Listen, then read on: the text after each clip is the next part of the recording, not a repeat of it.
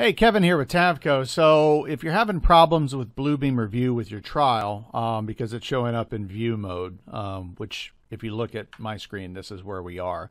So even though I have a image opened up, a file opened up, everything's grayed out. I really don't have access to anything.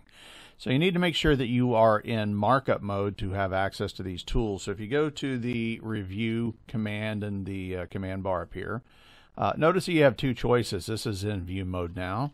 All I'm going to do is click over to markup mode. It's going to go out and ping the server for a license. When it does that, it's going to open up all my tools. So now I can make my markups here on the side of the page, and I can have access to my toolbox and all those other things. So that's it. Just a couple of mouse clicks get you into markup mode, and you're off and running with your Bluebeam Review Extreme trial. Thanks a lot.